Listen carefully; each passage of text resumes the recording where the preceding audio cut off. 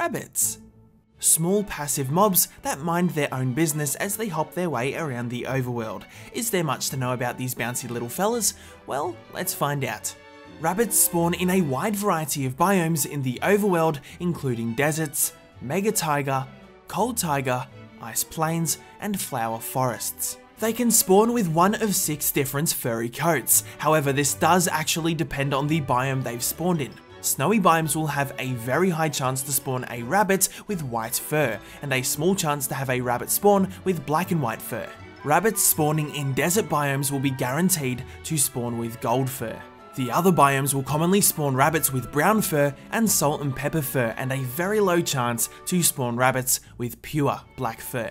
In the Bedrock edition of Minecraft, all albino rabbits are replaced by white rabbits with black tipped ears. I wish the Java edition had this one as they look super cute, gosh! They usually spawn in groups of up to 3, consisting of 1 adult and with 1 or 2 babies. Rabbits spend their time simply hopping around in random directions. They can very easily be frightened and will tend to avoid any nearby players and most hostile mobs when they come too close. If rabbits come close to any nearby unharvested carrot crops, they will very cheekily tend to eat away the carrots but not destroy the plant entirely. Both adults and baby rabbits only have an ever so measly 1.5 hearts of health across all difficulties. Due to their passive nature, if they are attacked, they will most definitely not attack. I'm not sure how anyone could look them in the eyes and attack these adorable little bouncy things. But if you were to do the unthinkable, they will of course drop a small amount of experience and can also drop up to 1 rabbit hide and 1 raw rabbit.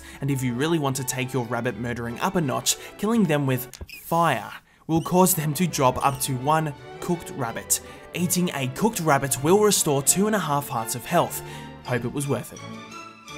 Cooked rabbit can also be used in a recipe to create rabbit stew. This hearty meal restores a solid 5 hearts of hunger, the best single thing to eat in the game besides cake. And I'll be sticking to cake.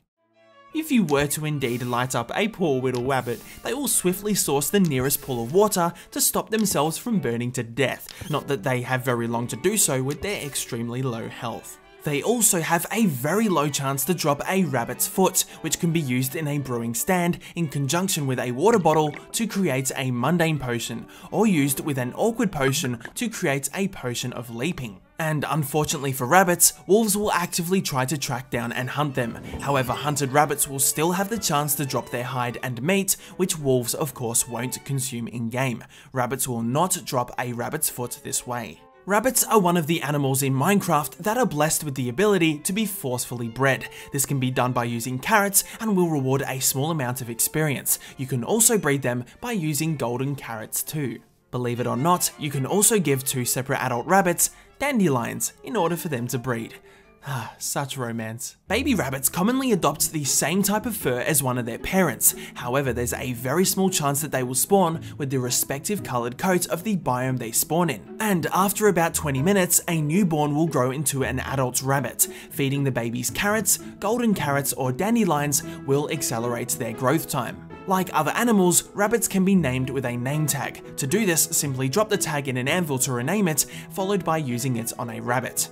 If you rename the tag to Toast, correctly spelled of course, using that tag on a rabbit will actually change its fur to this unique Black Dutch rabbit appearance. These Black Dutch rabbits cannot pass on their coloured genes to their offspring, but behave exactly like a normal rabbit would. A video on rabbits in Minecraft would not be complete without mentioning the infamous Killer Bunny. Yes, bunny, not rabbit, although it did previously go by the name of the Killer Rabbit of Cyanabog, which is a reference to the 1975 movie Monty Python and the Holy Grail. In this film, a group of unique knights come across a little bunny rabbit that they soon find out to be extremely prominent in the art of killing.